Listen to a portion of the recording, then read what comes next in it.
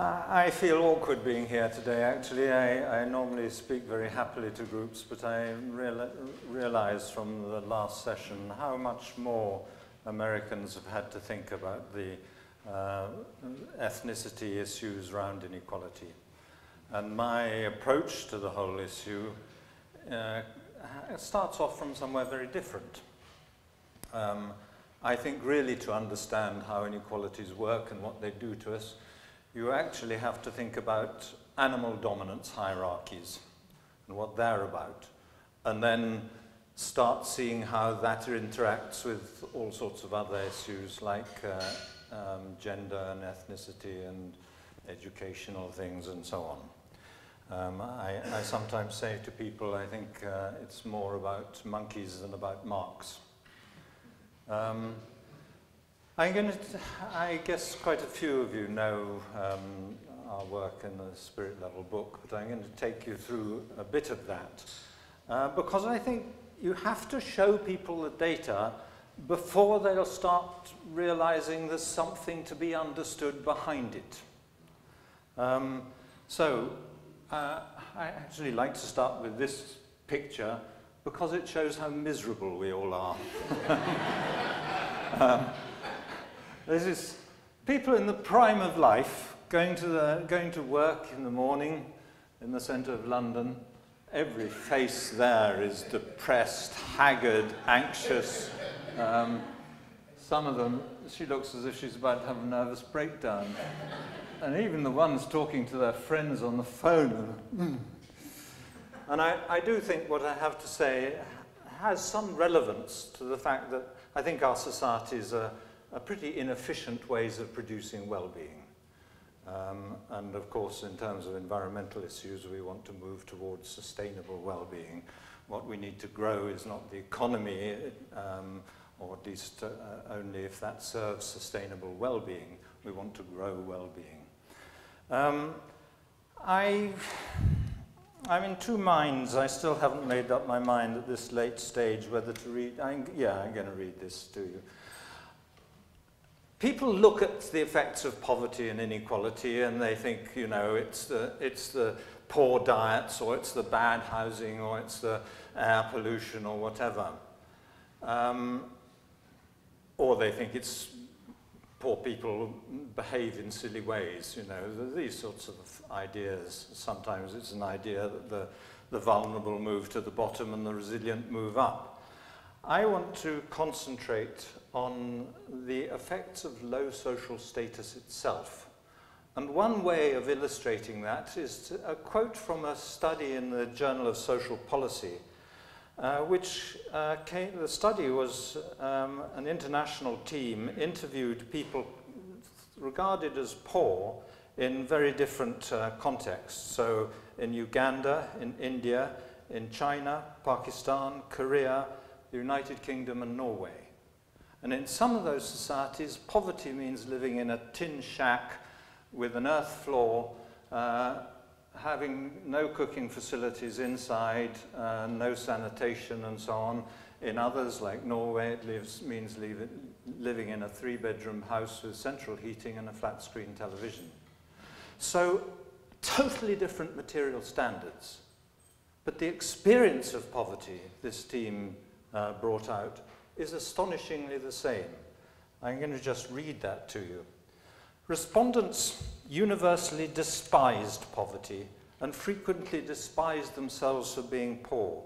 Parents were often despised by their children, women despised their menfolk, and some men were reported to take out their self-loathing on their partners and children, despite respondents generally believing that they had done their best against all odds.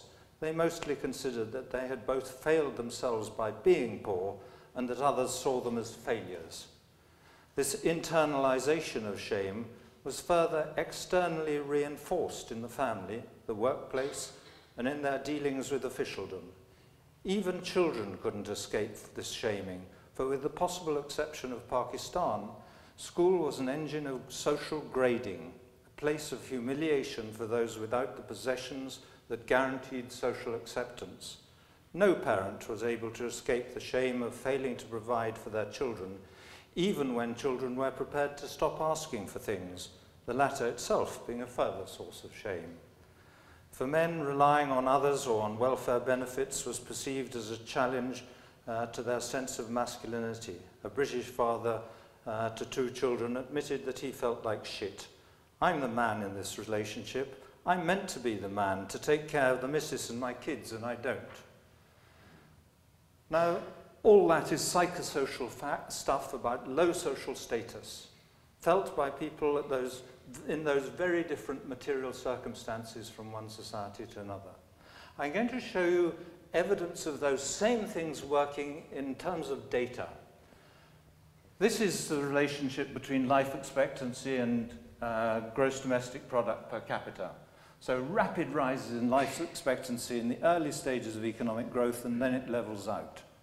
And so in the rich developed countries, it makes no difference whether you're there or there. Life expectancy goes on increasing in the rich world. You know, every 10 years past, we get another 2 or 3 years life expectancy. It's not a ceiling effect, but those increases in life expectancy we get unrelated to economic growth. Angus Deaton in a study says even if you look at changes over 10, 20 or 40 years, you find precious little relationship between economic growth in the rich countries and changes in life expectancy. And that's really important because what it basically is telling us is that in the rich world we've got to the end of the real benefits that have transformed the quality of human life. These people who haven't got basic necessities do need higher material standards, but for us to have more and more of everything makes less and less difference. But look, I'm just going to take those countries and blow them up a bit so you can see them. These are the countries I'm going to be talking about. Life expectancy again, gross national income per head, USA and Norway, twice as rich as those, and it doesn't make a blind bit of difference to life expectancy. But within each of these countries, there are these incredible social gradients in health. These are standardized mortality ratios. These are deciles of income. This thing's falling to bits. Sorry, quartiles. No, each is 20%. So you've got the richest 20%, the next quartile, and the next, and the poorest 20%. With the highest death rates. This is US data. And it's you know, these are astonishing differences. And the same for measures of ill health amongst kids. It slopes a different way because this time the poorest, the lowest educated at this end rather than this there. In Britain, some old data, but it's basically exactly the same pattern. Life expectancy, richest neighborhoods, poorest neighborhoods, and you see it's a gradient right across society. It's no good understanding health inequalities by talking about the homeless, the unemployed, and so on. They make a small contribution to this end, but they don't. It doesn't explain why these people are less healthy than those. You've got to have a quite different way of looking at this to understand it. And it's a paradox that income doesn't make any difference between our societies anymore. And yet within them, it seems crucial.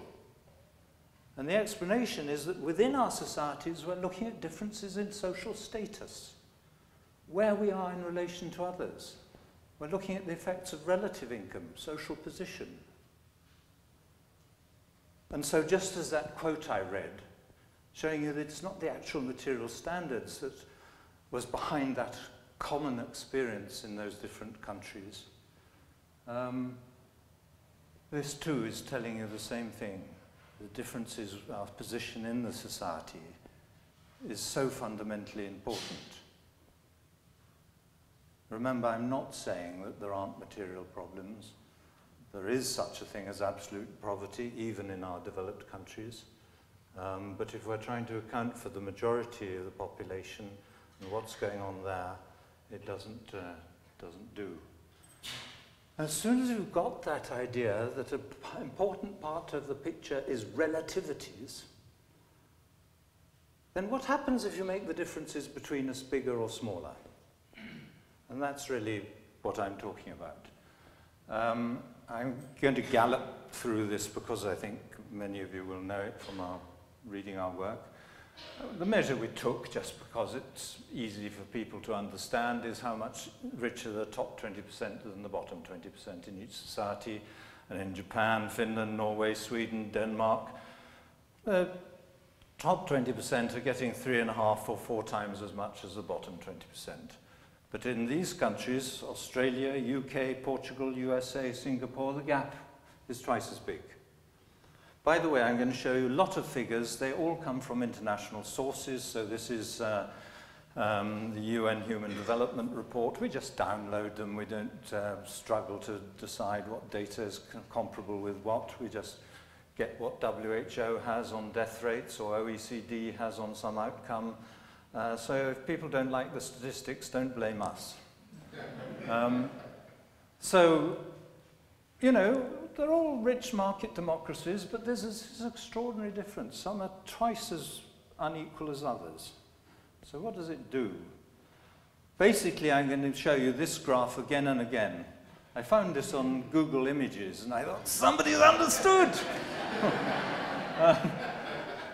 You know, I promise you, I did not make this graph. But I'm going to show you this with different problems up the side. The first one I'm going to show you is an index combining all these things for different countries. So you've got scores for proportion of the population in prison, the homicide rates, the obesity rates, social mobility. We put them all into one index, and here it is in relation to those rainbow stripes of inequality I've just shown you. So at the most unequal end, USA, Portugal, UK, all doing badly on those, and down here, the more equal countries all doing much better. We thought, because we were writing in about 2007, we thought, when nobody talked about inequality at all, we thought we're going to get really punished when this comes out. People will be looking every which way to unpick it.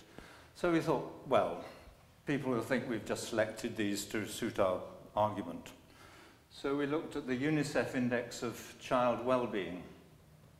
It was compiled by other people, nothing to do with us at all. UNICEF Index, it's made to measure child well-being in rich countries. It contains about 40 components, so whether kids have books at home, what immunization rates are like, whether there's bullying in schools, what their maths and literacy scores are like, whether they can talk to their parents, all that goes into it. And here you see lower levels of child well-being in the more unequal countries. Exactly the same. No, sorry, this is not the first lot of UNICEF data we looked at. This is a second lot 10 years later. In Pediatrics, the journal Pediatrics, we looked at change over that 10-year period, and interestingly, there's again a significant relationship between changes in inequality and changes in child well-being. For instance, Sweden's been getting much more unequal than it used to be, and what's happened to its child well-being is exactly what we'd predict on the basis of these relationships. So that's, if you like, adult and child well-being, different measures, different indexes, showing just the same pattern. Quickly through a few more other people's work. This is death rates of men of working age in American states and Canadian provinces. The measure of inequality here works the other way round, so it's the share of income going to the poorest half of the population, so this is the more equal end. This is the only one where the more equal countries are this side, or states. But the scale of the differences in mortality is really impressive. Dropping out of high school, huge differences. You go from about, what's that, 12% there up to 25% in the American states. This is teenage birth rates. What have you got there? That would be 5 births per 1,000 women in their teens. In the UK, we've got 6 times that level, and you have higher still. So we're not talking about small differences. This is imprisonment. And this is a log scale, so it, you know, if it wasn't the curve, it would curve up like that, but it's harder to judge the intervening points, but about 40 prisoners per 100,000 population would be there, and 400, 10 times as much is there. That relationship isn't mainly due to more crime. Most of it is due to more punitive sentencing in more unequal societies, and we looked at the states in the United States which do and don't retain the death penalty, and there's a significant tendency for it to be the more unequal states which retain the death penalty. And prison I mean, if you've got to go to prison anywhere, go in one of the more equal countries, you'll get some remedial help and so on, whereas you'll be brutalized in some of the more unequal ones. Mental illness. This isn't people coming in for medical care, because that would be too influenced by how you access medical care. It's diagnostic interviews to random samples of the population, and what have you got? About 7 or 8% of the population had any mental illness in the year preceding the survey, and it goes up to sort of 3 times that level. Mainly anxiety disorders and depression and so on, but huge differences. In the last session, something about social mobility and equal opportunities came up. Well, sorry, income inequality, inequalities of outcome and inequalities of opportunity. This is a measure of social mobility. Basically, it's a relationship between fathers' and sons' incomes. It's taken the father's income when a son is born and the son's income 30 years later. And so, I'm sorry it's not mothers and daughters as well, but that would be harder because women's economic activity rates have changed so much. This depends on the big cohort studies of samples of the population in different countries. So it's really asking, do rich fathers have rich sons and poor fathers have poor sons? And that is much truer in the more unequal countries. United States is here, Denmark up there. Kate, who's better at jokes than me, now my wife, says that if you Americans want to live the American dream, you better go to Denmark. But look, the evidence is, and I think we were the first to show this relationship on a much smaller sample of countries, but it's now been shown on several different data sets. I think is quite reliable. All it means is that richer parents have ways of passing on their privileges, not only very overt ones, but all sorts of other little subtle ways. So, you know, children of richer parents are sort of recognized in lots of subtle and mysterious ways. I want to say that I'm not talking about something that's quite different from class and status. It seems to me I'm talking about whether societies have a very steep social pyramid like that, or a much shallower one of that kind. And when I say we're not talking about anything, income inequality isn't a new thing. It's telling us more about the relationships with class and status we've always known about. Everyone knows that violence is worse in every society in the poorest areas. Educational performance of school kids is worse there. You know, all those problems accumulate. People often think, you know, how is it that these totally different problems are all related to one thing, income inequality? It's just too implausible. You know, the determinants of health and determinants of education and of imprisonment of whatever it is, they're all too different. They're all problems that have social gradients. You know, although there's ill health and mental illness and drug abuse at the top of the society, they're all more common at the bottom. And it's those problems with social gradients that become worse in more unequal societies. And so in a way, we're saying something very simple. Problems that we know are related to social status in our societies get worse when you increase the social status differences. It's as simple as that. Oh, what have I done? Got it back in. Yeah, there's one surprise, though. You might think from what I've said that what inequality does is just damage the poor. You know, I often start off by saying to people, there's a naive view of poverty, which is just that poverty only matters if it creates, there's a naive view of inequality.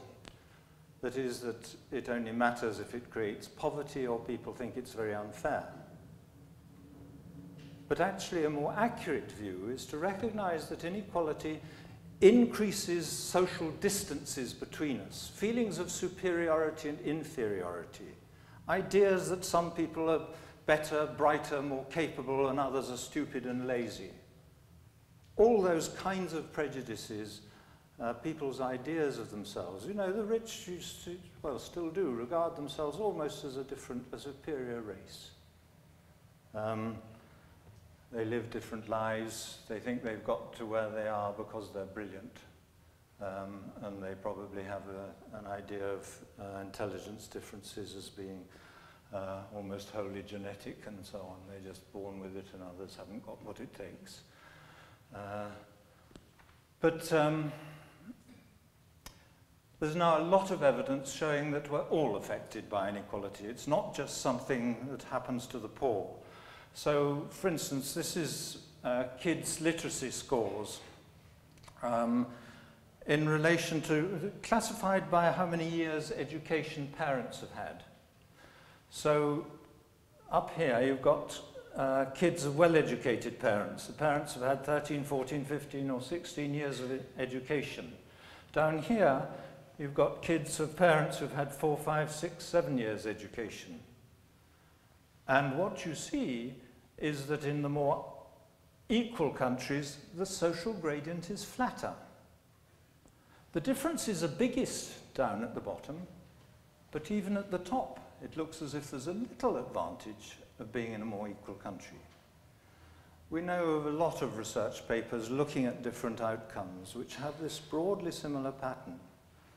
Ichiro Kouachi and colleagues at the Harvard School of Public Health, in one of their papers using multi-level models, they said that the effects of inequality go so far up the social hierarchy that they called inequality a general social pollutant. You know, it isn't just the poor, it damages all of us. And note also that this isn't saying that there are more people with poorly educated parents in the United States, or it's not telling you about the distribution of the population. It's saying wherever you are, you do less well in a more unequal society. This is a comparison published in JAMA by Banks and Marmot. It looks at different diseases: diabetes, hypertension, cancer, lung disease, heart disease. People are classified by thirds, tertiles of education. So the best educated are the right-hand columns in each of these sets, the poorest educated, the left-hand columns. The bars behind USA, the ones in front, the light blue, are England and Wales. And if this is anything to do with when that study was, when its data was put together, Britain was a more equal society, then it's suggesting again that the advantages of greater equality go right across society. It's not just the poorly educated. And they talked in another paper of the social gradients being steeper in the United States. I won't spend time on that. This is another example of exactly the same thing. It's when we were first wondering whether health inequalities were the same in every country or whether they varied, some Swedish researchers reclassified their infant deaths according to the British Registrar General's occupational class classification. And so these bars are infant mortality. It's anachronistically, it's a classification by father's occupation. At least it was when this was done. So single parents have to go on their own.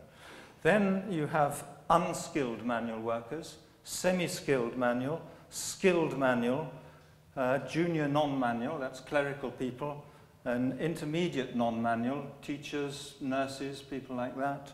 And these are the professions, doctors, lawyers, directors of larger companies. And again, you see that Sweden has lower death rates, infant death rates, right across. The big differences are biggest at the bottom of society. But even at the top, there seems to be a small benefit of being in more equal Sweden. And that seems to be the general pattern. If you've got to generalize about the effects of inequality, its effects are biggest, lower down in society. It's not talking about the super rich. We don't have, they're a fraction of 1% of the population. We don't know what their rates of depression or ill health or violence are. But it's talking about 90 or 95% of the population doing better in a more equal society. I want now to try and encapsulate all the things I've been showing you, they're all behavioral factors. They're all things that show that something's happening in people's minds. Their behavior is different in more unequal societies. It's not just that you don't live in quite such a nice house or have such a nice car. It's something much more fundamental than that. And you can see it most clearly in social relations. This is a measure of trust. It's the proportion of the population who agree that most people can be trusted. And it goes from about, what we've got there, about 10 or 15% of the population who feel they can trust others, to, in the more equal countries, 60 or 65% of the population who feel they can trust others. Huge difference. If you've got to walk home late at night in a big city, you'd be feel much better about it in one of these countries. This is the same graph, basically, from the American states, using things from the General Social Survey on trust. It's very similar distribution. This is violence, homicide rates. I should have said, and this reminds me, some people have persisted in saying it's not inequality, it's race or ethnicity. The graph I showed you comparing illness rates in England and Wales is with ones in the United States is confined to whites, particularly because they didn't want people to say it's something to do with ethnic mix. So it was tertiles of education of whites and illness amongst whites. This extraordinary graph of homicide in American states and Canadian provinces, a tenfold difference, you've got 15 homicides per million people there, going up to 150. Again, people said, well, it's actually ethnic mix in different states. And so these people, Daly and Wilson, two Canadians, they looked at homicide rates. To answer that point, they looked at homicide rates with white perpetrators and inequality amongst white populations alone. And the graph looks almost the same. Makes very little difference. Indeed, these relationships, this is one of the best researched relationships in this stuff. There are about 60 studies around the world looking at differences in violence, measures of violence against inequality. And interestingly, it's not about gun control either. Not having gun control makes things a bit worse. But actually, if you control this relationship for gun ownership, you find the relationships a little bit closer. At least, sorry, that was true of our international study. We didn't try and do it for the American states. But look, there are studies, I've shown you that trust levels are higher in more equal societies. and in more equal American states. There's now quite a bit of work on that. Measures of social cohesion, involvement in community life, social capital, belonging to civic associations, the Putnam-type measures of social capital, all stronger in more equal societies. There are now studies which show that people in more equal societies are more willing to help each other. Questionnaires about the willingness to help neighbours or old people or disabled or whatever, greater willingness to in more equal societies. So you move from closer community, more closely knit communities with a good deal of reciprocity, people to some extent caring for each other, to that breakdown of trust, to increases in violence. And then we've recently given lectures in Mexico and South Africa, where, of course, there are much higher inequalities than there are here in the United States. And you see people barricading themselves against each other.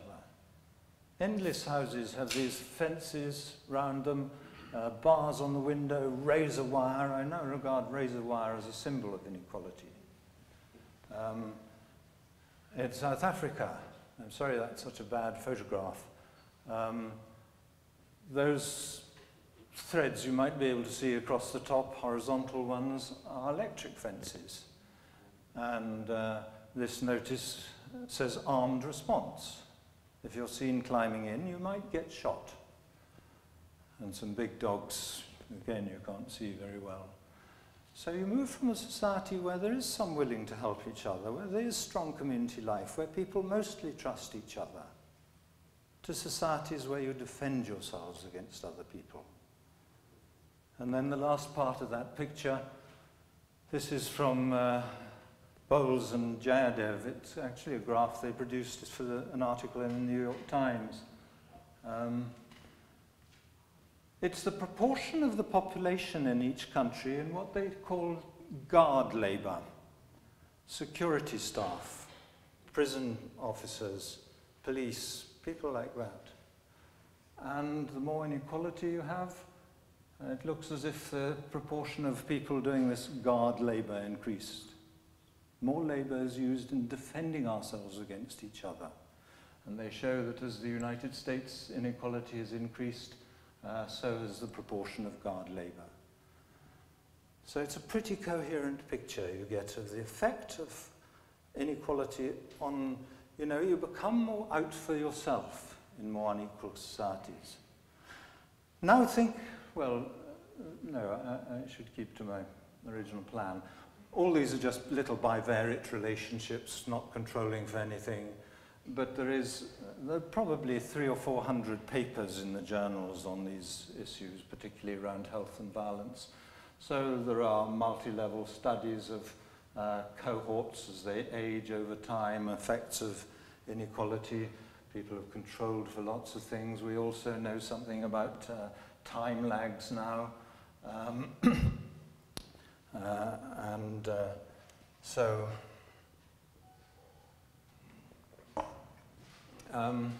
Don't think that because I'm showing you very simple stuff. I mean, basically we did that in our book because so much work is in the academic journals which never gets into the public arena at all. Our book doesn't really say anything new at all.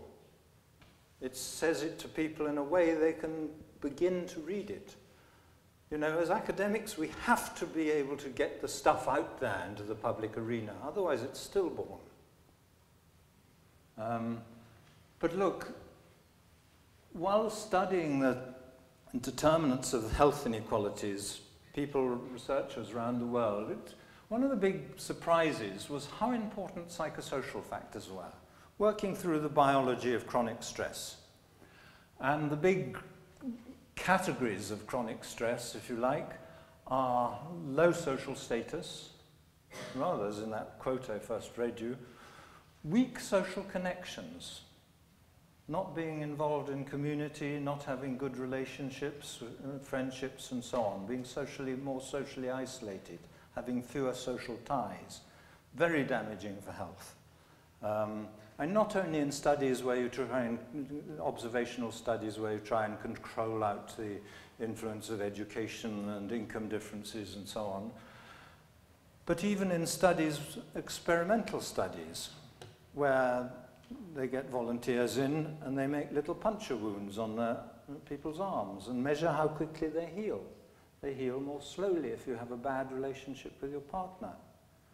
Or giving people nasal drops with cold viruses in. You sniff them up. And then they see what proportion of you develop colds from that same measured exposure. If you have fewer friends, you're 3 or 4 times as likely to develop a cold. We now know quite a bit about how chronic stress affects the immune system and the cardiovascular system and many other processes essential for health. But also stress in early life, which we now know casts a long shadow forwards. So, you know, my cortisol levels are likely, well, in people my age, they're related to birth weight and so on. There are these long-term processes. But they're not telling us about quite separate things. They're telling us about one common factor. If you like, the insecurities and anxieties, the feeling of not being valued that go with low social status, being looked down on, also stress in early life. The anxieties, the insecurities, those feelings of not being valued. And friendship fits into it because, you know, if you don't have friends, if you feel people avoid you, if they don't invite you to things, don't sit next to you, we all immediately have those self-doubts. Maybe I'm unattractive, boring, they think I'm stupid, all that kind of stuff. And although there are more powerful sources of chronic stress, losing your job or your housing or being in prison, much worse sources of stress. But most of the population don't have those. You imprison, I think, about 1% of your population. We all know these anxieties about whether one's valued and appreciated, regarded as unattractive, you know, all those social anxieties, those social evaluation anxieties. So that's what I think is one of the keys in this picture. And indeed, in the public health, in the social epidemiology, there's this sort of Jekyll and Hyde relationship. Social status differences and low social status keep on coming up as damaging to health. Things to do with friendship, always the opposite, protective.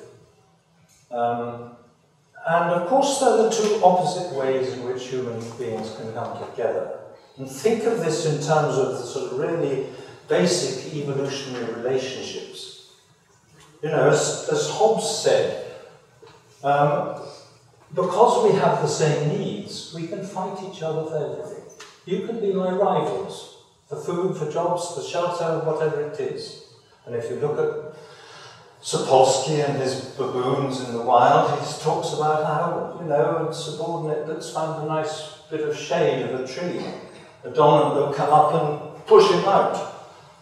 Whatever it is, you know, the subordinates give way to the dominants. And so these are the two basic ways in which you can come together. Either the strongest get it, or they recognize each other, and there's some kind of sharing, a recognition of each other's needs. Yeah, I think before, there's a slight interruption, so I hope I'll pick up that thread. The dominant baboon or macaque or whatever is always the strongest and the weakest at the bottom. If there's any uncertainty about the order in the hierarchy, there's some kind of trial of strength. These dominance hierarchies are basically bullying hierarchies. I wish I could find internationally comparable measures of bullying amongst adults. I haven't found any, but there are a number of measures in children. This is one available for more countries than we had when we did our book. We showed a relationship. amongst a small number of countries with different measures of bullying, conflict between kids. But this is the percent of 11-year-olds who bullied others 2 or more times in the preceding month. And you see, you've got about, well, that would be, well, down there would be about 2%, and up there you've got 20%. So again, a tenfold difference in these sort of outcomes. We always used to think that our job in epidemiology, trying to find the causes of the huge class differences in death rates, was to find which material factor. Was it the damp housing? Was it the poorer diet? Was it the air pollution that led to more of which disease or what? We always thought that our measures of class were just a proxy for the things that really mattered that lay underneath that. But through people studying animals both in captivity and the wild, where we saw that even when you manipulate social status, where you keep animals in the same material conditions and give them the same diet, that quite often you get the same gradient in stress hormones, for instance, as is seen amongst human beings. So this is Carol Shively pointing out the third up arteries of a subordinate animal and the dominant one that's still clear. Robert Sapolsky, who studies baboons in the wild, you know, he's a neuroendocrinologist at Stanford. I just think it's a lovely picture because he's made himself look so like a baboon. He's a wonderful person, but you know, it was when they started showing some of the similarities in animal dominance hierarchies, we suddenly realized it's status itself which is doing an important part of the damage. Yeah, so to continue the story I was touching on earlier, we can either fight each other for everything or we can recognize each other's needs. And words like companion, they show that there's a recognition of that. Your friends, your companions are the people you share with. You share food and necessities. And of course, even in the religious symbolism of the communion, it's about sharing food. We still eat together. And of course, you don't give your friends who come to dinner a half portion of everything while you heap a great pile on it. You know that friendship depends on equality. And this wonderful anthropologist, Marshall Sahlins, says he studied hunting and gathering societies, which were remarkably egalitarian, based on food sharing and gift exchange, and he says gifts make friends and friends make gifts. You know, the most concrete way in which I can show you I'm not going to fight you for access is make the gift. And your sense of indebtedness that maybe means you reciprocate, he says, is the basic social bond. And if you know David Graeber's book on debt, where he's talking about that sense of indebtedness, about the history of debt, and its importance in human relationships. It's really extraordinary stuff. But look,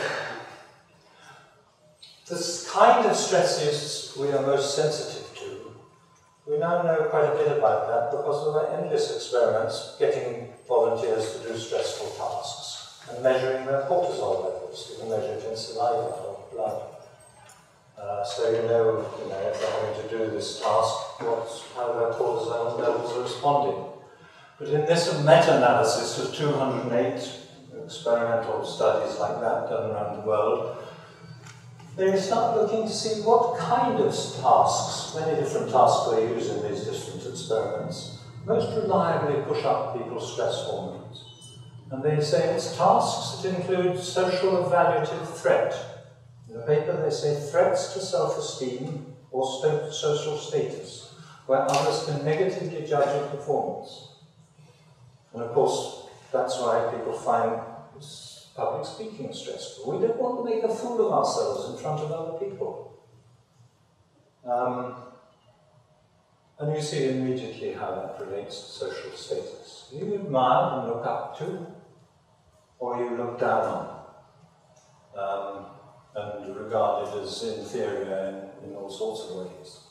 And of course, the power of all this stuff is that it's very difficult for us not to regard social position or wealth as an indicator of ability. And we've done that endlessly. And there was some reference to the origins of slavery earlier. And of course, Europeans, you know, these people have such basic technology compared to us. Must be a reflection of their inferior mental ability. And we do that all the time within our societies. Whether you think somebody is capable and worth something, or whether you think they're not. And it's very hard to get away from that. You can't sort of easily get right. You can't tell everyone, look, drop this nonsense, treat everyone the same, despite the inequalities. We won't do it. You have to reduce the inequalities because those tendencies are so strong. Now, I said that inequality produces more, I think I said more status anxiety. This study shows it's I think 27, 30, something like that, European countries, and it's measuring status anxiety. And in the more unequal societies, the higher levels of status anxiety right across all income groups. So this is the poorest decile of the population going through up to the highest decile. So the poorest have higher levels of status anxiety, but more unequal countries have higher levels of status anxiety than low inequality countries. So even the better off still feeling more worried about status. There are two responses. You can either be overcome with a sense of low self-esteem, self-doubts, feelings of incompetence, fears about your abilities, your inadequacies, depression. Social contact becomes an ordeal. You start to withdraw from social life. You know, we all have a bit of it. Lots of people feel they can only really relax when they're at home alone. Because when you meet other people, you have to put on a good face, social performance. You know, you might get an invitation to go out in the evening and say, oh Christ, I don't know whether I could face it tonight.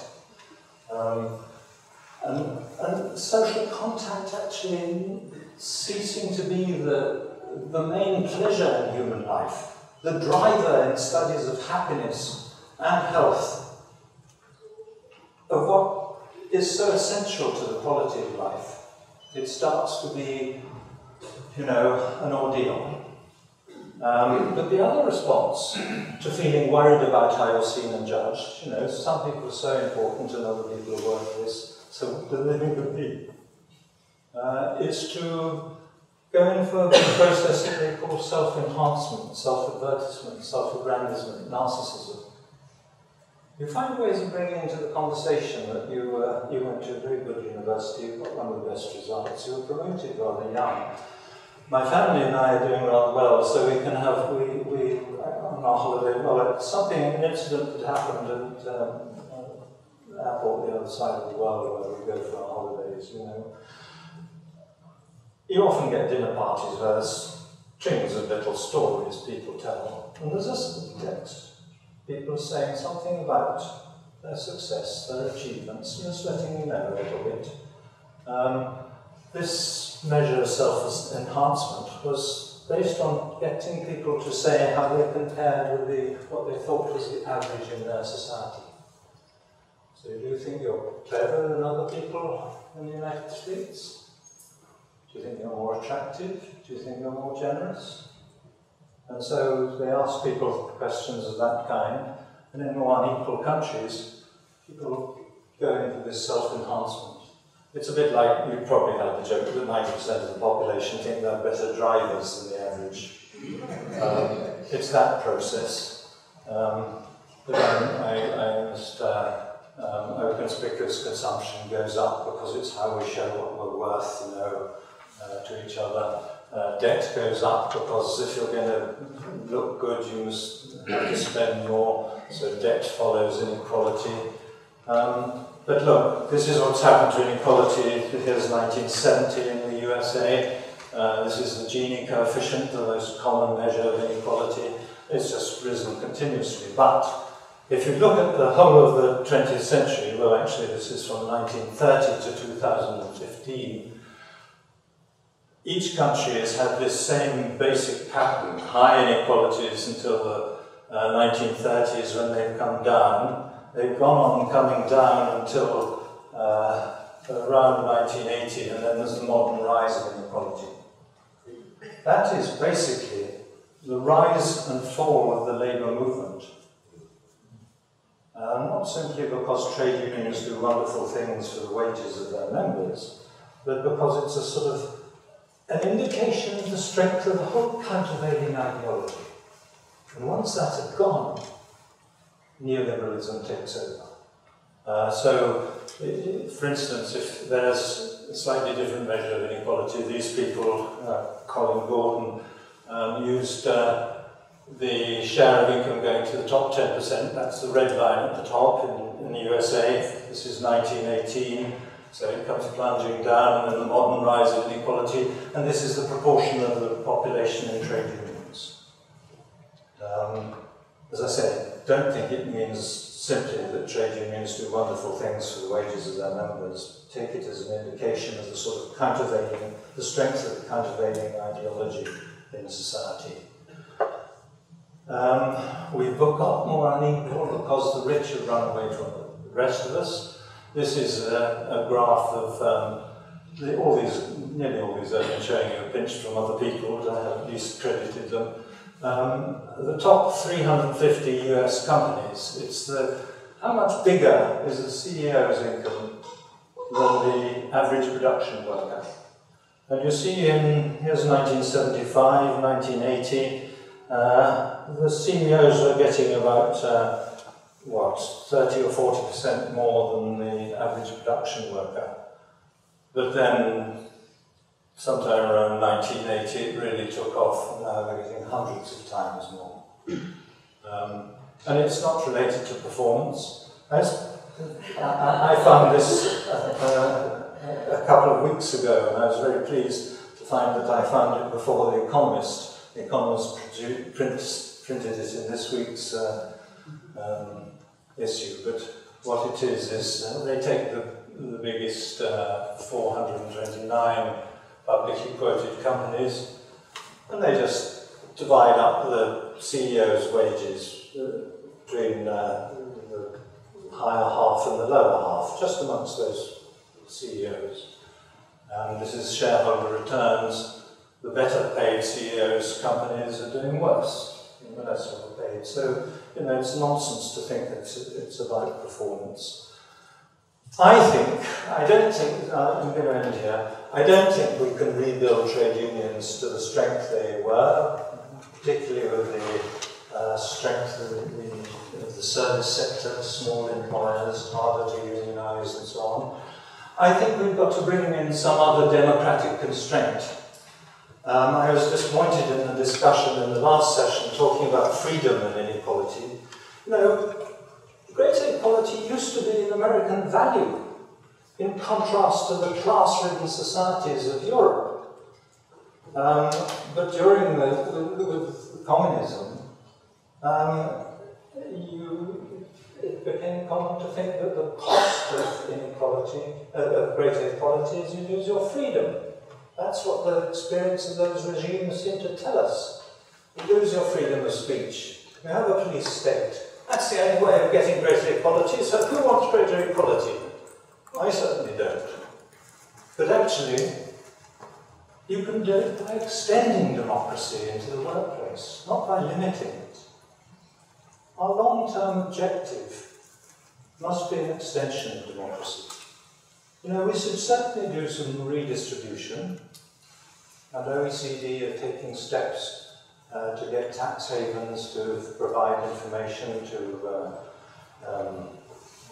to tax authorities, partly worry about loss of revenue to governments, but also concerned with money laundering for terrorism, so they want to know where all this money is going. But you see, to rely just on redistribution through taxes and benefits, that can be undone at the stroke of a pen by the next president or prime minister who doesn't like it. We've got to find ways of building greater equality much more fundamentally into our social structures. And I think that it's at work that these inequalities are created. We've lost social cohesion in our neighbourhoods. But where we have most to do with each other is at work. And yet it's at work where we're most divided by hierarchy, line management, and so on. People say that an employee buyout of a company turns a company from being a piece of property into a community. Suddenly managers are answerable to the body of employees. And, you know, the problems of democracy, at least in the workplace, you all know what's been going on in the last year. You all know why that cock-up happened, and who was responsible and how to deal with it. So it's at that sort of level that we can be most effective in democratic work. And there's studies coming from the Harvard Business School saying that more democratic companies perform better in terms of productivity and so on.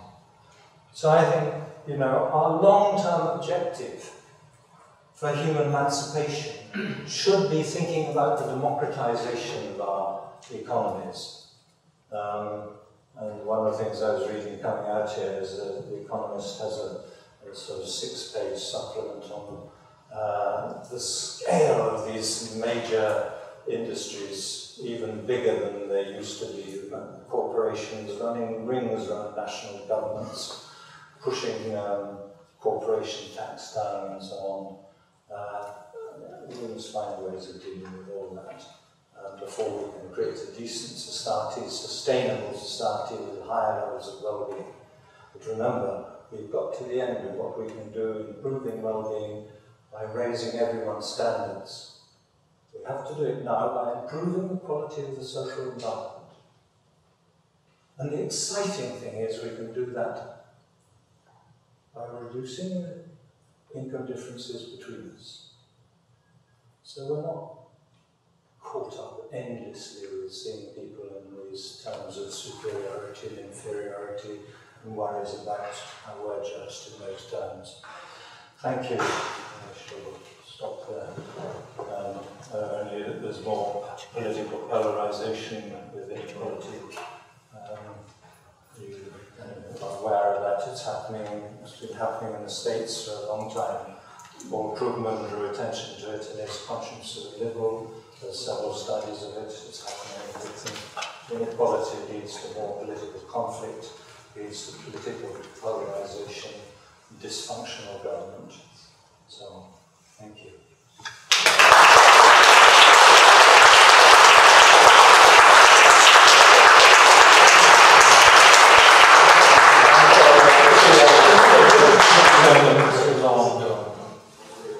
I just realized they've taken 10 or 15 minutes longer than I should. I hope you'll all agree with me that it was well worth it.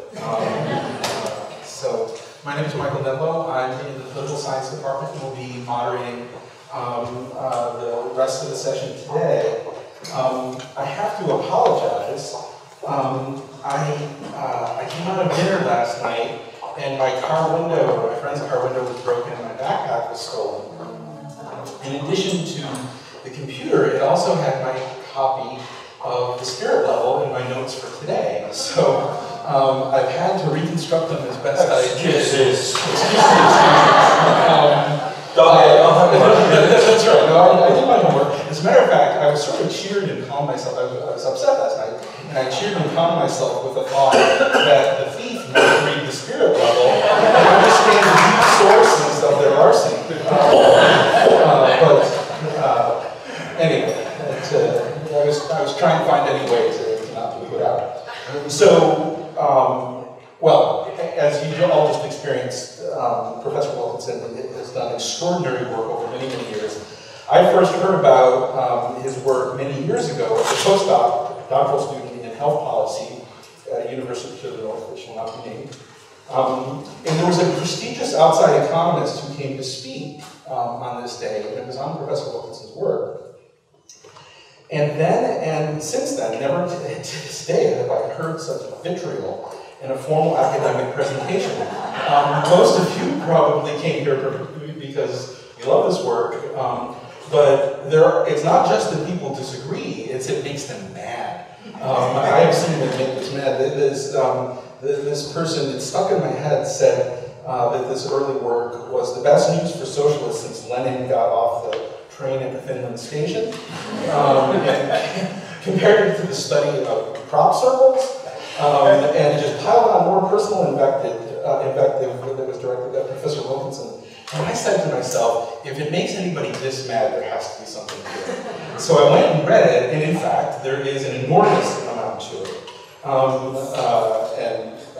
think it's great. But my role today is to mix things up a little bit and try to talk about different perspectives, different ways of thinking about it.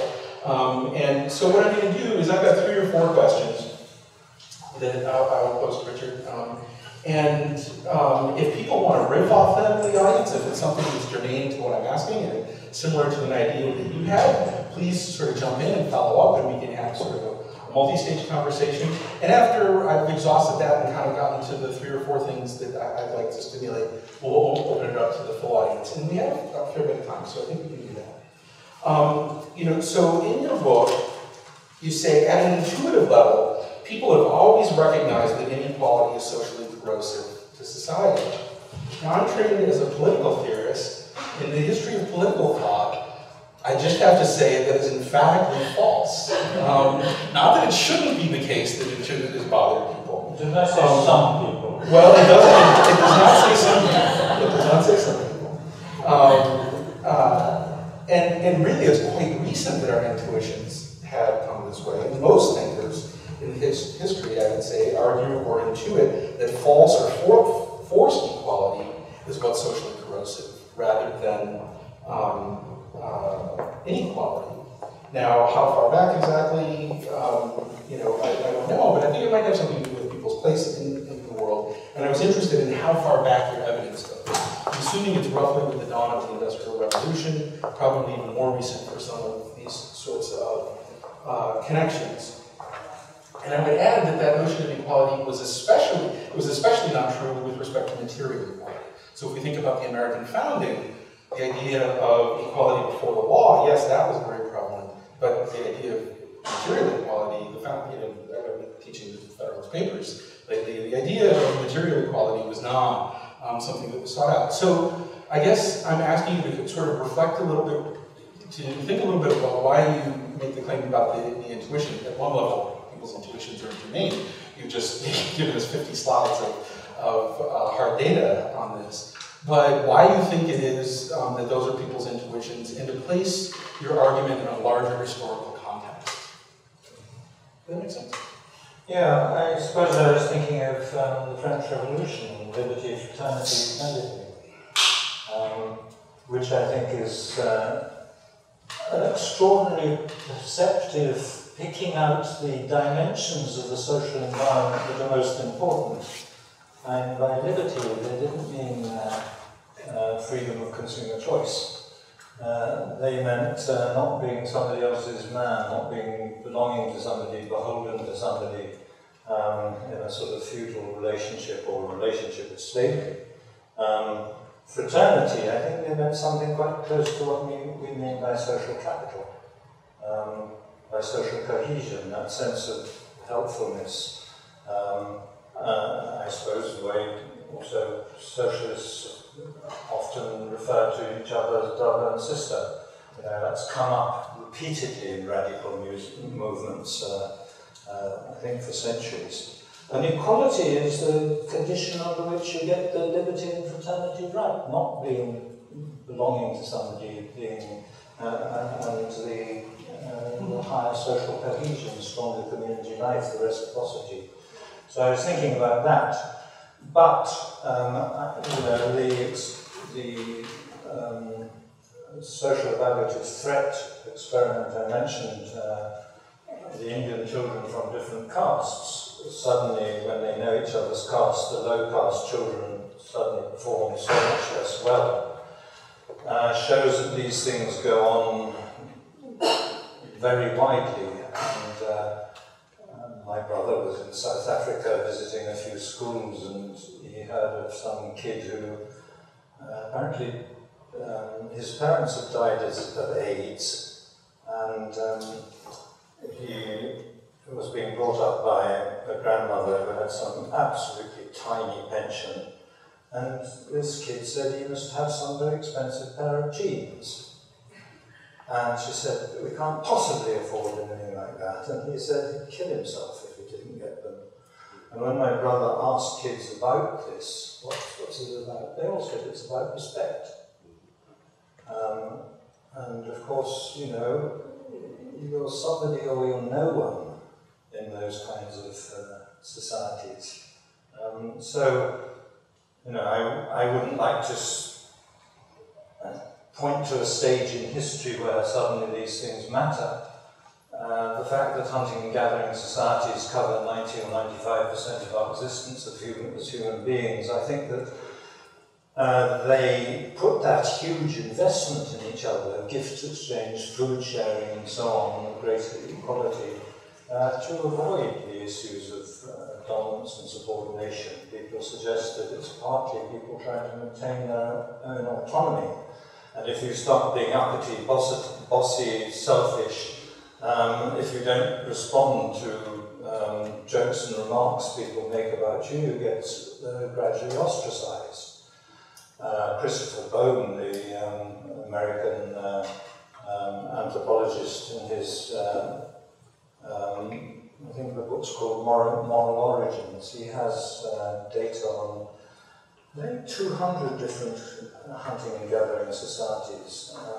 Really good evidence now of that equality, and when it began to disappear at the beginning of agriculture, but I think it's always had the same meaning.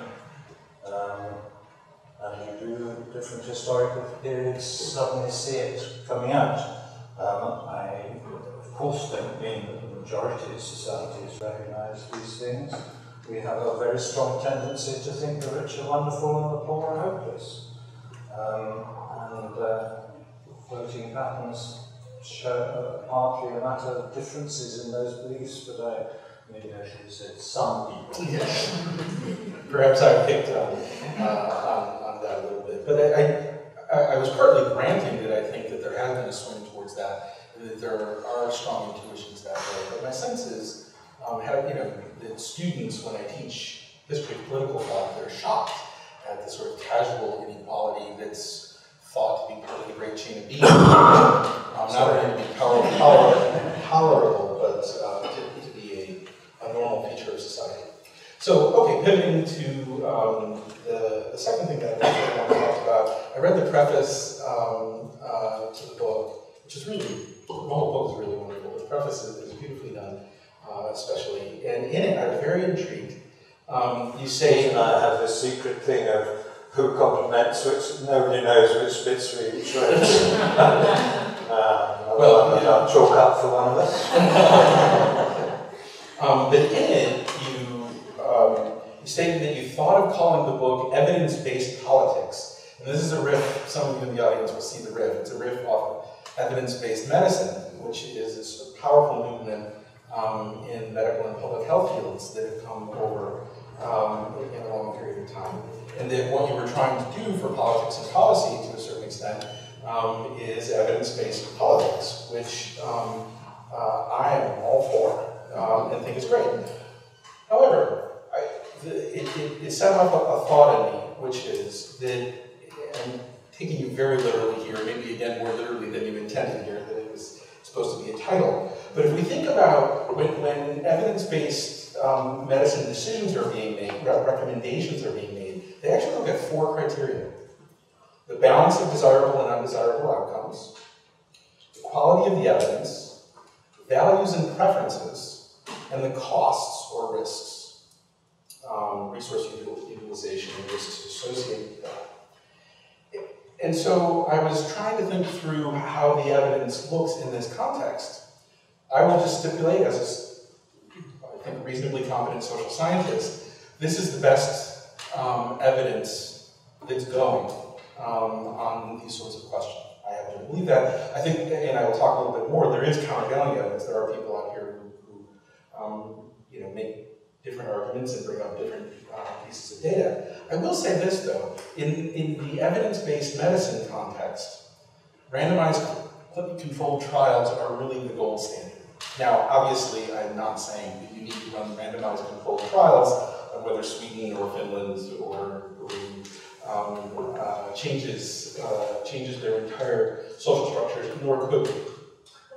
But what EBM does is calls carefully to our attention not just our best guess at something given the evidence, but attendance to what we don't know, or how confident we are in the data, even if this is the best data we have.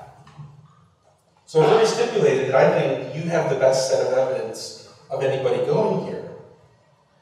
But if I were really to try to think this through in terms of the complicated causal steps between macrostructural, fiscal, and monetary policy, and how that trickles down into cortisol levels and leads to incarceration and these other sorts of things, this is a monumentally complex set of inferences that we would need to make that I think you would, I don't know if you would agree, but I think you would agree is not, that I am aware, and I poked around a little bit, that there are no multivariate structural models that attempt to take it from way high up all the way down. And the ones that try certain steps are a little bit more rickety than the bivariate graphs that you showed us here. And so my question is something along these lines, is even if I concede that this is the best evidence going, that when we're talking about fundamentally reshaping societies and economies, that issues about values and preferences, costs come in, and frankly, sort of a Burkean conservatism, not conservatism in the sense that I like inequality, but being very careful about tinkering in major ways with the fundamental underpinnings of society in the face of good evidence, but what I think, if it were in an EBM context, would be called like a weak recommendation. If there's evidence there, it's maybe your best bet, but be careful. I'm not suggesting we introduce total equality tomorrow or even over the next 10 years. Our study is entirely empirical, and all we can see is that through the range of observations we have from well, the United States down to the Scandinavian countries, over that range, greater equality seems to be beneficial. We don't know what happens if you get more equal than Sweden, but it's not playing with things that are most awful, destructive, potentially lethal outcomes. We know that the Scandinavian societies work very well. I think that in terms of the quality of the evidence, as I said, although we showed just these bivariate things, because we were trying to get a picture that's been coming together in the public health and social epidemiology journals into the public arena. That's why we don't even put numbers on the graphs, we just have high and low.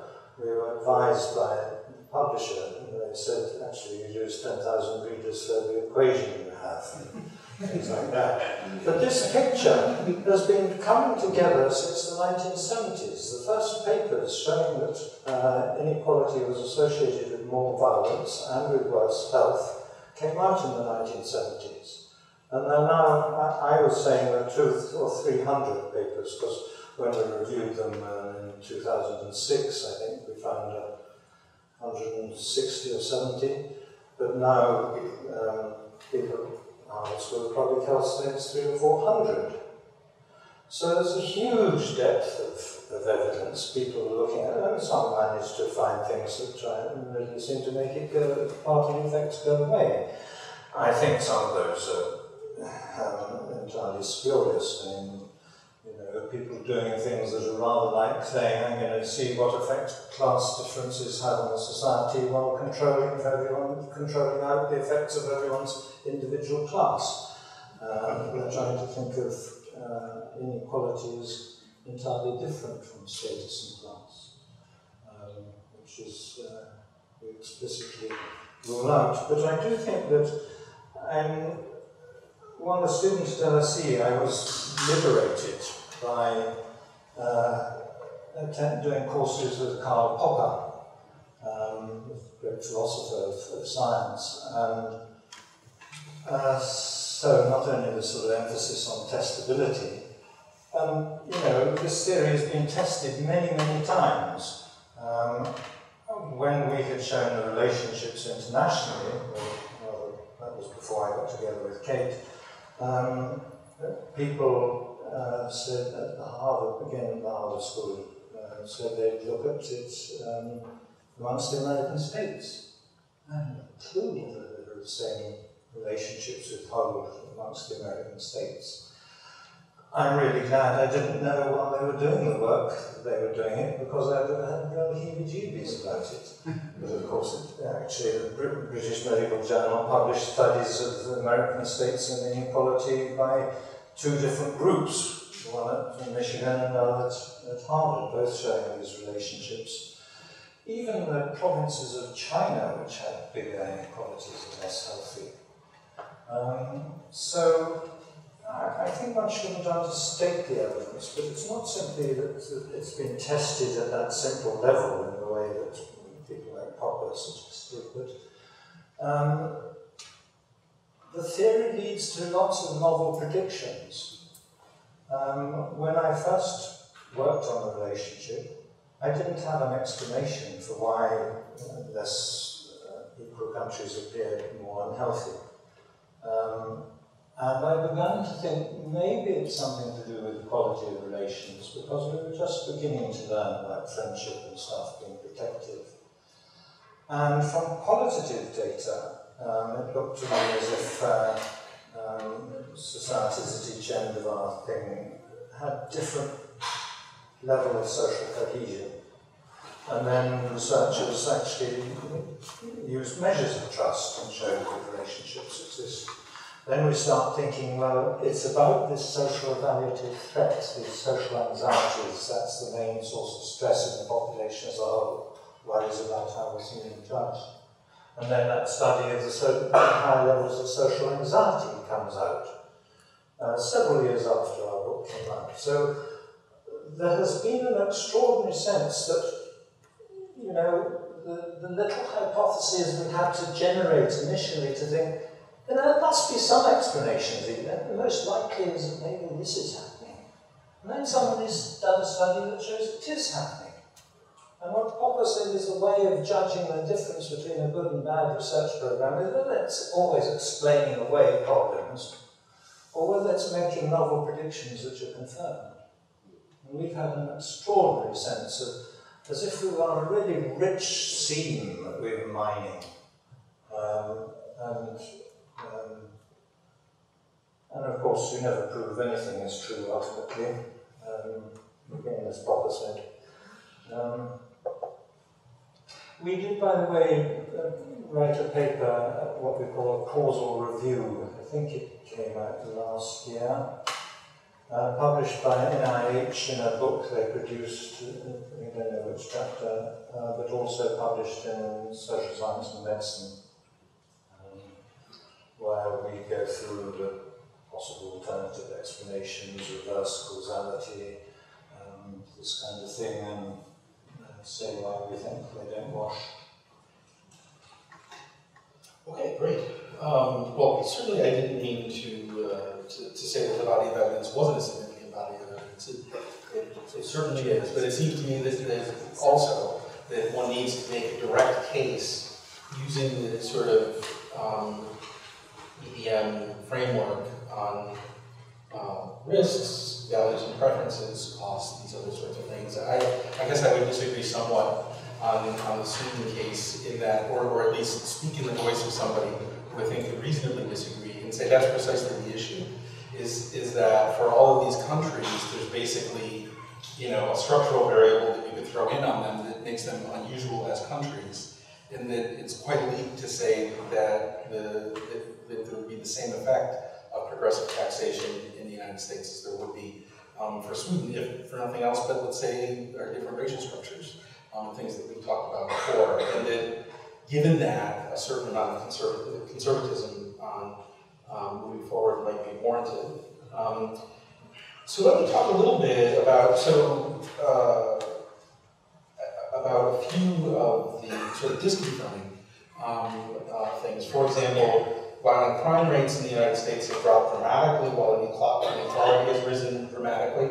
Same 30 or so year time period. There appears to be no correlation between happiness and inequality in the World Values Survey and other sorts of surveys. One might think that that's a pretty darn important indicator that would be centrally implicated in your theory. And I didn't have to prosecute, and I didn't do an anti-review sort of essay, but get you to speak a little bit about, maybe this is the best way to ask the question. What pieces of evidence out there that you're missing, or that seem to contradict you, trouble you the most in forcefully recommending fairly large-scale revisions in societies, many societies? I have been very bothered about the improvement in several outcomes since the early 90s. Teenage births have gone down, and violence has gone down. Martin Daly has a new book out called Killing the Competition, where he has an explanation of that, and he emphasizes, he's one of the world's great authorities on violence, and he talks about inequality as the big driver, and has some explanation for, I'm sorry, I don't remember what it was, but Killing the Competition, just out, Martin Daly has something on that. I think he thinks that at the bottom, wages or unemployment, things were improving a bit. I'm not sure. On happiness, there are a number of studies which actually show relationships. I know the ones which don't. I think that nearly all the measures we used were objective factors, and deaths and numbers of people in prison and things like that. Interestingly, the studies of health which seem to, the recent ones that disagree with this, are studies of self-reported health. During the last month or 3 months, has your health been excellent, good, fair, poor or bad? People show that that's not related internationally to inequality. Interestingly, those measures have a slight inverse correlation with death rates, life expectancy. So in countries with higher life expectancy, people's self-reported health is worse. And I think part of the effect of inequality is that you have to be tough. And I think with a subjective measure like happiness, it means very different things. I rather suspect that if you ask a Japanese person whether they're happy, they will say, they'll feel that to say, yeah, I'm doing great, thanks. That would sound rather bragging. And you should be more modest and say, oh, things aren't so bad at the moment, thank you. Whereas in America, if you don't say you're happy, maybe it's rather a mission of favour. Michael Marmot always says that health is a better measure of happiness than questions about happiness. So I'm not too bothered about some of the studies of happiness that don't show relationships for those kinds of reasons. You asked me what I was most bothered by. One of the things that used to bother me, I can't say that it still does, is people often used to say, who do people compare themselves with? And studies of relative deprivation always always say people compare themselves with people like themselves. And, you know, for me, working on the overall scale of income differences, suddenly all that seems irrelevant. People are just looking at their neighbours. And that seemed quite a major problem to me. So also did the improvements amongst the effects of inequality on the better off. That was a big problem. But I realised what was going on in the comparing yourself with people like yourself when I read Sapolsky's, as well as extraordinarily good scientific work, he wrote a nice book called A Primate's Memoir, talking about his time in East Africa, watching baboons and darting them and taking blood samples before they woke up and so on. And in one place he says, baboon number 7 in the hierarchy never fights 1, 2, and 3. He knows he'd lose. He never fights number 14, 15, 16. They know they lose. Number 7 fights 6 and 8. If you're going to lose or gain status, it's your close equals you have to watch. And so, you know, I can get on quite easily with you, and yet if you start doing things, saying things that suggest you think you're better than me, I say, who the hell do you think you are? And every country has expressions of that kind. I'm 23. And so, gradually, and Paul Feyerabend, in his Against Method, rather criticism of Popper, he talks about how a good theory is better than is, as it were, better, stronger than the facts. The facts are low-level theories.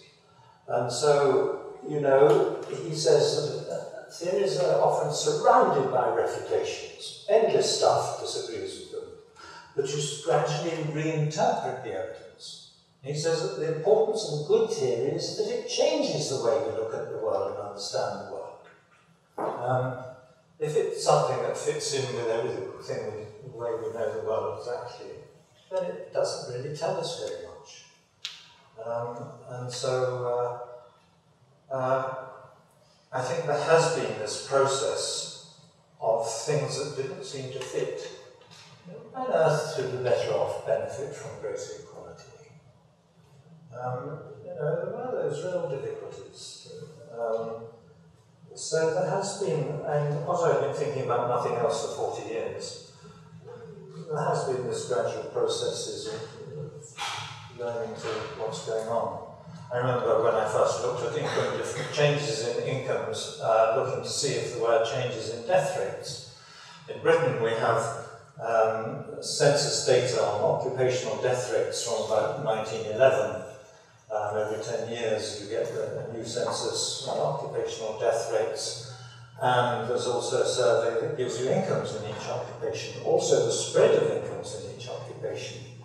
And so I look to see whether occupations that had moved up the earnings league had improvements in their health, and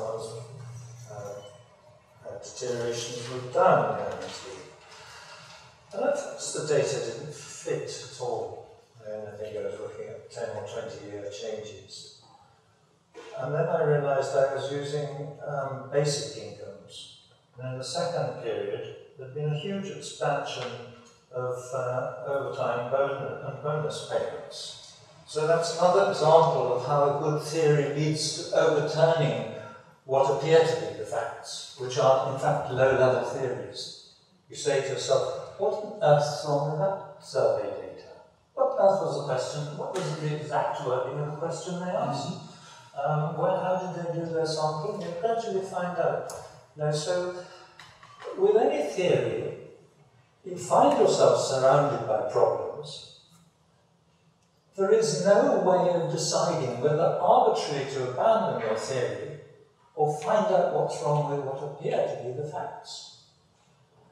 If you just abandon your theory, then your research program is a sort of random walk. You're not going anywhere. If you have a good theory, then you try and maintain some hardcore. So, you know, I might be willing to say, okay, it's not income, or someone shows me that it's really wealth that counts, or something like that. And so maybe I'm willing to accept that amendment to my theory, but as long as I can keep its material differences at bottom, they say. So there's a sort of defense of a hard core of your theory. Of course, you might end up with a theory which runs into just endless problems. You're always explaining away difficulties, failures, and so on. You know, you should give up the theory. But if it seems to be making successful predictions, then that is a real test. Why don't we open to the audience? This is sort of on the question that you said used to worry you and doesn't anymore, because I was trying to think this through, and I don't think I understood how the bad news story was helping with the question. So I took it the worry was sort of what's going on here with the mechanisms that explain why we get higher stress in circumstances of greater inequality.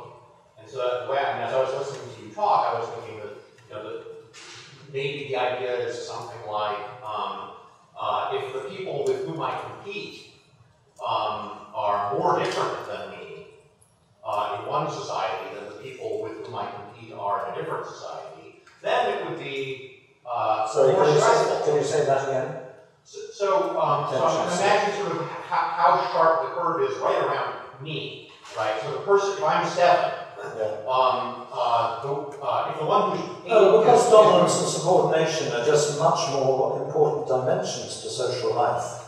Some animal behavior people have said that actually you should measure dominance by how animals are watching each other. They all look into the dominant individual. So it's not that they are unaware of the dominant animal. They're scared stiff of the dominant animal and have to show submission responses, not to meet the eyes and sort of full gaze like this.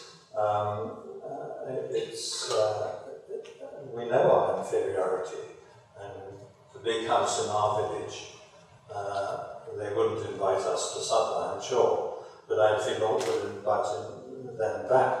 I don't interact with the much richer people. I don't interact with the much poorer people very much.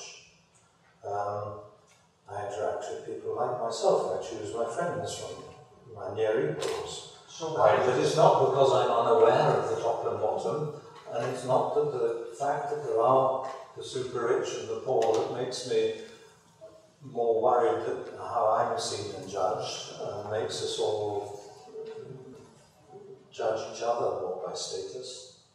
So I was imagining that the worry was I might slide or I want to go up, but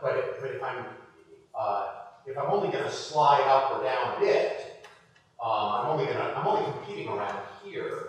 Why does it matter whether the people who I'm not in competition with have hundreds of millions of dollars or hundreds of billions of dollars, as it were? Why does that make me more stressed? And from the Hood Tears, talks about how it takes the flat plane, inequality takes the flat plane of human relationships and turns it on edge, so people are all desperately trying to cling on. And one of the things in the book we just finished, with this second manuscript we published the other day, I found it very difficult to try and write a few paragraphs about, can we really imagine what a society would be like if we weren't weren't so completely imbued with this idea of hierarchy?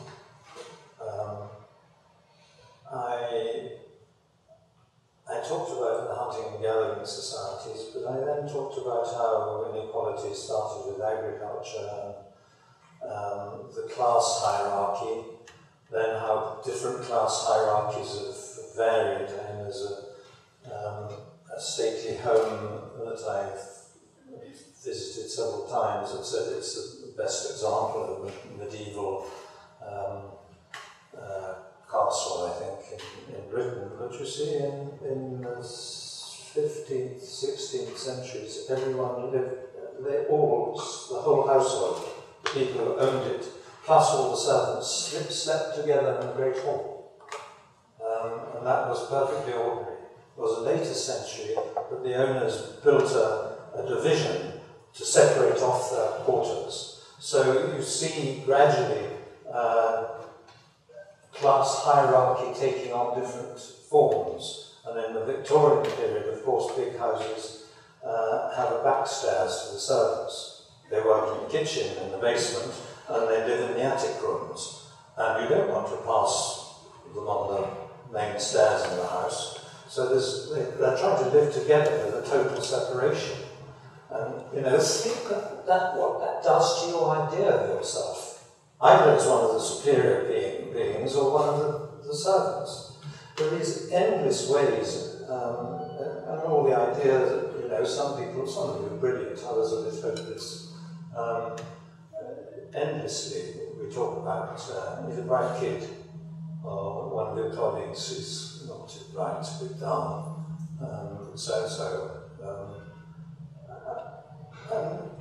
you know, our whole consciousness is imbued with that kind of thing. And the fact that we now regard the social hierarchy as a meritocracy, and we judge each other's abilities by where we are in it. Most of the causality goes in terms of social hierarchy and ability. It doesn't go from innate ability to position in the social hierarchy. It goes from position in the social hierarchy to those become a determinant of ability. That's much more important in terms of causation. But, you know, all these processes affect our perception of ourselves and each other. One friend who wasn't an equal in sort of social terms, and I was a building worker, we used to talk a lot and drink together,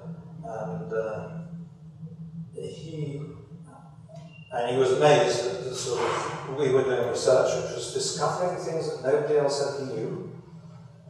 You know, the idea that there were researchers, even in the local university, doing research that was finding out new things was an astonishing idea to him.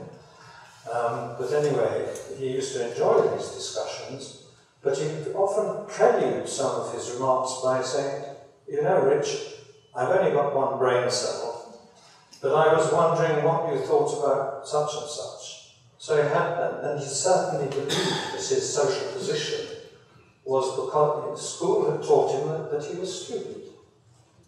And I've known people who wouldn't go down the street their school was in because it was an experience that had left them phobic about the whole. And as I read in that first quote, school being a system of social grading.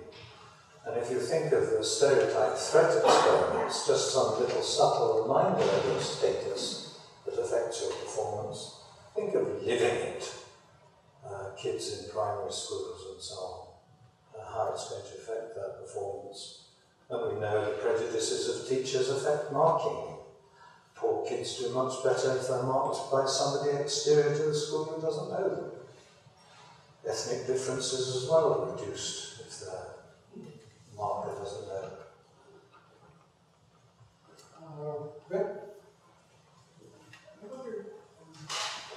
You began showing a very clear relationship between income, or lack thereof, and poor health and all kinds of other poor outcomes. When we get to the wealthier countries that you concentrated on, as they get more unequal, are the poor people simply absolutely more poor? Is that a mechanism that's going on, so much so that if you get into, say, big US cities, that the poverty level looks closer to where you started in the third world? And that maybe one of the things going on is just in some of these unequal wealthier countries, the mean income is high.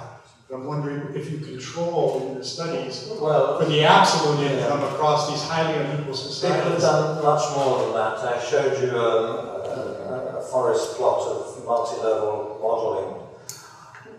In multi-level models, you don't just control for the proportion in poverty or the average or median income of the population, you control for everyone's individual income or education. So we say, okay, what would be the death rate of people in this room over the next 20 years that we would predict by knowledge of your individual incomes? And we might have the same average income in a society where people were bunched quite close to the mean, more equal society, and the same mean as a society where people were very different ends. So we control for your individual incomes and the relationship that we could predict about your death rates, and then see if there's an extra contextual effect of whether you live in a more or less equal society, depending on what the dispersion of incomes is in that society. And so even after you've taken account of the individual factors, as I say, education or income, the usual ones, you find there's an additional contextual effect of inequality. So given your education, you living on your job, if you moved into a more equal society, you might live a little bit longer, and you'd be less likely to be a victim of violence. Your children might be less likely to become seriously addicted to drugs, that kind of benefit. Even if your own individual income and job and so on didn't change.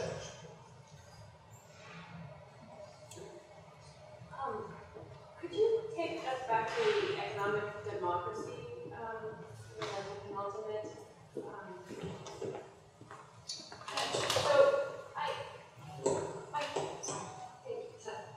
So I can't remember what it says, and I'm a slow reader. I wanted to know more about what you mean by economic democracy. So, is that participatory democracy? Is that deliberative democracy? Is that something like polyarchy? I mean, for my standard intro student, when I talk about democracy, they immediately think I'm talking about the United States, and of course, the United States isn't faring well on a lot of your measures. So, it's not something like competitive election among oligarchs that you're talking about. But what are you talking about? Well, I usually avoid the problem by saying we must pursue all forms of economic democracy, which include having representatives employee representatives on company boards at its weakest. Its strongest, it's employee buyouts and cooperatives. In the European Union, which we have stupidly just left, about half the countries have some legislation for employee representatives on the company board. In some of those, many of them, it's very weak legislation, very minimum requirement. But in countries like Germany, it's quite strong. There are different thresholds for different sized companies. So when you get to 2,000 employees, half the people on the remuneration committee have to be employee representatives. So basically I argue that we want that kind of legislation, but we want it stronger, and ideally we'd have, and just as socialists used to talk about state ownership of the means of production, distribution and so on, and we know what went wrong with that. But I think we should have this distant objective of democratizing the economy and increasing the requirement of employee representation as time goes on. So to start off with a small representation and increasing over time. But I also think you need incentives to cooperatives and employee buyouts. I used to know a man who was director of a charity which had, I think, about £20 million. Well, that was some time ago, so it's probably much more now, which it used to help employees buy out their company. So if I give you the riskiest couple of million to buy out your company, it's more likely that banks will come in and lend you the less risky stuff, and you repay it gradually out of profits, and then I can use that same money to help other firms do the same change. But in Britain, where cooperatives and employee ownership isn't very advanced, it's been increasing at about 9% a year for the last few years, and it's reckoned by, I think it was 2020, to be 10% of the economy. And I do think there are enormous benefits in that. I don't know which forms work best. I think we've got to really pursue them all and see which does work best. Are there more employee-owned companies in Sweden? In what? In Sweden? I don't know. There are lots in Italy, and of course there's the famous Moderator example in Spain, said to be the most dynamic part of the Spanish economy, employing about 80,000 people. One of our better supermarkets, well, it's not a food supermarket, John Lewis, it sells all sorts of household goods. It has about 70 or 80,000 employees. They're all partners, and profits are redistributed to all employees, so they at Christmas get another 1 or 2 months' pay instead of going to a bonus for a few people at the top. And there are structures of participation and so on. There are lots of different structures. You might just elect the director, and you might have to seek re-election, or I don't know what the best form is. I was once going to do a research project comparing 10 employee-owned companies with 10 others. I was going to match them by size and sector, and interview employees. I spent about a year putting together a really good research project and a good group of people, and the Research Council rejected it. So yeah, it still needs doing. So I'm totally convinced that your theory takes out a really important structural systemic effect. And I suppose the question that occurs, and maybe we're dancing around it, is, you know, if we accept that systemic effect, what are the points of leverage, or if you will, points of vulnerability in that systemic effect?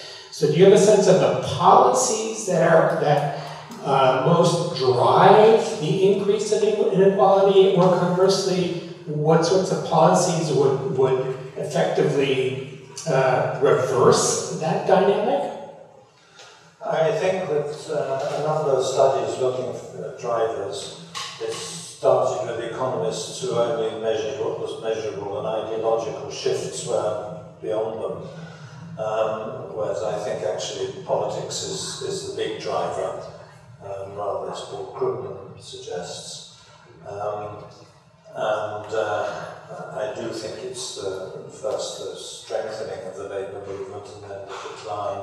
I think also the fear of communism probably was good for capitalism. Another thing that points in the same direction, the World Bank produced a report called, I think it was called the East Asian Miracle, in the mid-1990s, on what we used to call the Asian tiger economies that were growing so fast. And they all reduced their income differences between about 1960 and sometime in the 1980s. They have a chapter on why they did it. And they said that in each case it was because the governments faced crises of legitimacy, by which they meant, for instance, South Korea faced North Korea and needed to maintain the loyalty of the population. Taiwan faced mainland China, Hong Kong faced mainland China, the Philippines had guerrilla forces operating. So in each case they go for policies which apparently they called shared growth, deliberately to gain the cooperation of the population. In both world wars, Britain does it too. And Titmuss, in his book War and Social Policy, says that to gain participation in the war effort, the government realized that the social hierarchy had to be reduced.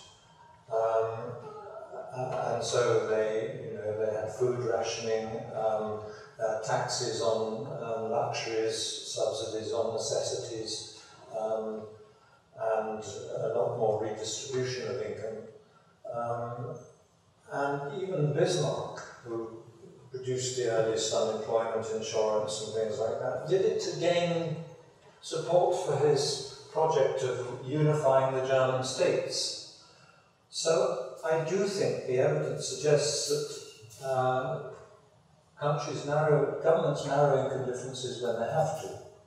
It's interesting that we've been going through cuts, partly as a result of the financial crash. And, you know, just the other day, there was some debate about whether, I can't remember, I think Belgium could afford better health services or whether they needed to wait for more economic growth. In Britain, we introduced health services with huge, crippling levels of national debt immediately after the war. And so, you know, governments don't do it when they're rich enough to, they do it when they have to. And even Roosevelt in the 1930s, when that downward movement, when the New Deal and so on, downward movement and equality, I think he talks about reform in order to preserve. And I'm sure that, I'm not really a historian, but I'm sure people in the 1930s, with the Great Depression and so on, must have thought this is the collapse of capitalism that Marxism always predicted. And given the sort of expansion of communism, I bet there was real fear of that. And so again, the attempt to gain popularity and so on, redistribute. So I think we need a massive social movement. I think that we're being helped by OECD, which is taking action on tax havens. You can't raise top tax rates by very much, while the rich can hide their money away so easily.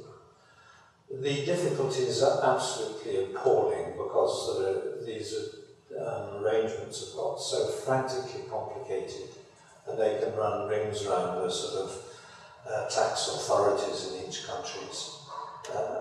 But a Labour Chancellor before the Blair period said that he came close to saying that any financial arrangements which seemed to be set up for the purposes of tax avoidance would be ignored. So although you set up this complicated system of trusts and things in other countries, we're not going to take the blind bit of notice of it because we think you did it simply to avoid tax.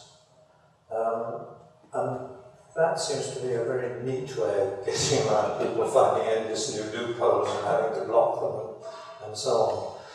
But I do think that more important is to reduce the income differences before tax. That has been where the biggest increases in inequality have come from. The bonus culture and so on that spread down, started in the private sector, is beginning to spread into the public sector.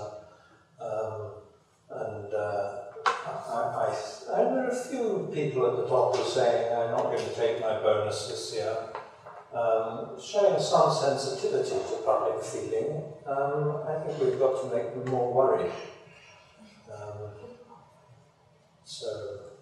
Actually, I think that's a wonderful, make them more worried. That's a wonderful place to stop. I hope you'll all join me in thanking